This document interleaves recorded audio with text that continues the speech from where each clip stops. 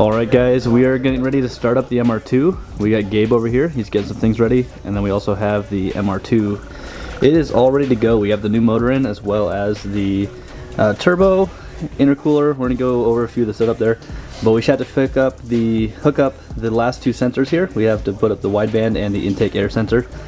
And you guys can keep talking. There's nothing going on here. Yeah. Yeah, so exhaust is in here finally. Everything's all tightened up. We should have to put those last couple of sensors in, and we should be good to fire it up. So over here we have the air to water intercooling setup. This is really fun because you have to have a whole separate coolant system inside this car to cool down the turbo, just the charge air. So we actually run the reservoir up front as well as the pump. So with this box, this should be able to handle about 500 horsepower, it says for the rating. Not too sure because it is just eBay, so we'll see about that. And then yeah, we're running a GT 2860 RS turbo, and that is going in about maybe 2 feet of charge pipe there. And yeah, so let me show you guys the lines on the underneath and up front, and we'll be good. Yeah, so here's up front. We have the water reservoir. This is a 1 gallon reservoir. And so this is just enough coolant for everything. If we wanted to, we'd actually use it like an ice box because we can have access to it. And then the pump is actually right below this box. So everything fits under the stock setup. Keep all the interior plastics. Everything will look really nice.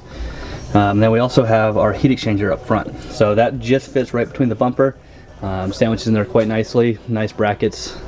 Everything is really good. So underneath the car here, we have our 2 water lines. These run front to back for the air to water intercooling. So we have the return lines. These go up here. They fall fit in the stock tunnels there, and they come in back here, going up into the intercooler. So yeah, everything fits quite nicely. That's the sensor we have to hook up right up there. That's going to be a Haltech air temp sensor. We can also see what we got going here for the transmission and motor from the bottom. We do have the Moroso pan with the return line, so this should help a lot. It actually doubles the oil capacity in this car, and you kind of get a good view of the header too from down here. This is a very compact setup that was made here in town by REF Headers. They do a great job, and they got all this to fit on the stock body. So then here is the best part. So Gabe over at S&P Tuning, he's going to be helping us out. He developed this kit for the Mr2 Spyder. So this is actually everything you need to run Haltech on your MR2. So he has a adapter harness, Haltech 550. You could also run 750 if needed. Wideband sensor and the air intake sensor. So this is everything you need to run the Haltech on the MR2. This gets rid of that very common but very antiquated epoxy that almost everyone uses on these, and it'll help us a lot because this system has all the safety features that you'd want that the epoxy is missing when you're running a turbo motor. So you're going to be able to have the knock control. You're going to have a lot more control over just about everything, and the interface of the software is a lot better. So Gabe's over here now. He's actually loading up and getting everything ready. So yeah, he's going to be helping us hooking us up, and then we're going to be showing you guys what this can do. What size are your injectors? 630 cc. I'm going to start it initially, and we're just going to crank it over, make sure we see RPMs. We're going to make sure that there's no issues, make sure everything's all the sensors are reading out and all that. And then we'll check oil pressure and stuff like that. Yeah. So we're going to fire it off initially. We'll just do gauge right here. Yeah, we got all. That's a temporary gauge, guys. That's going to be for our oil pressure. Make sure we got that. We just set up the fuel pressure regulator. We set up the last vacuum line that goes to the internal map sensor on the ECU.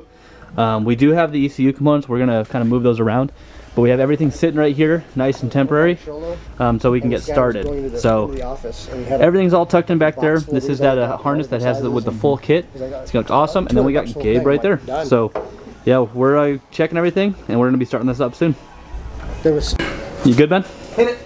All right, here we go. The injectors are off right now, so it should not start. You on oil pressure, Ben? I'm on it. Here we go. 1, 2, 3, and go.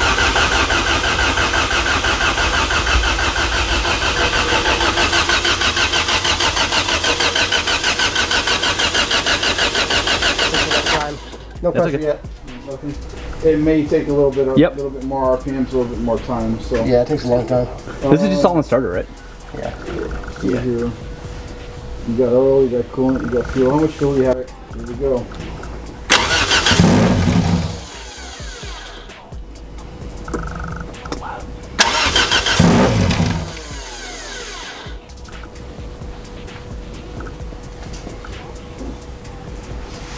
No leaks? These guys?